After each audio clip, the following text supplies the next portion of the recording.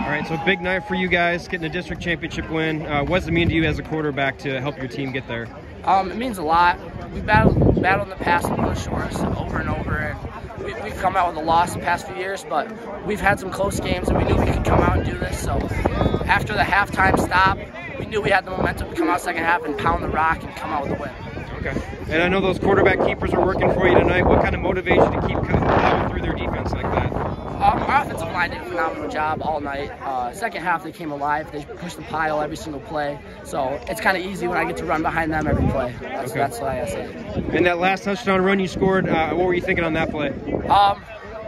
I mean, I saw a clearing, and I never had the chance to dive for a pylon before, so I dove for the pylon, and I dove for the pylon, my ankle popped, so hopefully that's all good. Okay. So it's a kind of a mixture of tears of happiness and tears of pain a little bit? Yeah. The tears are mainly hoping that I'm not hurt. Yeah. But obviously the tears are happy too. Okay. And did last year's loss to them motivate you at all heading into this one? For sure. You know, they came to our house and they kind of blew us out, so we weren't going to let that happen again this year. Okay. Anything you said at halftime to kind of get the team ramped up? Nope. Stay calm and, you know, just do our thing and we'll come out with a win. That's what we said. Okay. What does this district championship mean to you? It means a lot.